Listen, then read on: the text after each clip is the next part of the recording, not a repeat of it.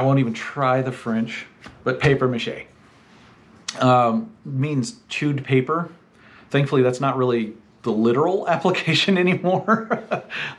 What you're familiar with very likely already is strips of newsprint or whatever kind of paper or something that's dipped into, normally into a glue like a Elmer's glue or something. I like to use wood glue just to keep it a little less likely to dissolve in water.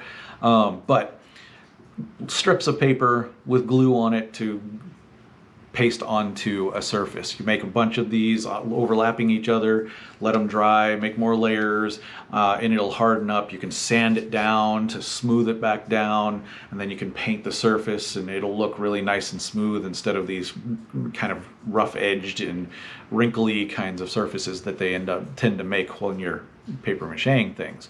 A little bit of elbow grease and you can make paper mache into some really awesome and cool looking things. And it's a great way to make things on the cheap as well, because you can find paper from recycled bins or whatever for free, obviously, in that case.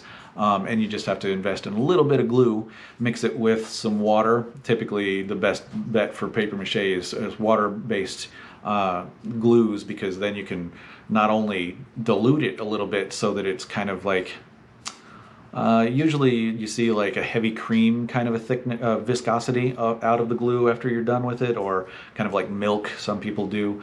But you want to let the paper soak in it, and water-based stuff soaks a little bit nicer into most of your papers. So use that, put it on, let it sit and dry, do some cool stuff with it after that's done. Really great stuff. Ask me all sorts of questions and I can help you with all sorts of things that way if you like. They're fun and cheap. I might have mentioned that.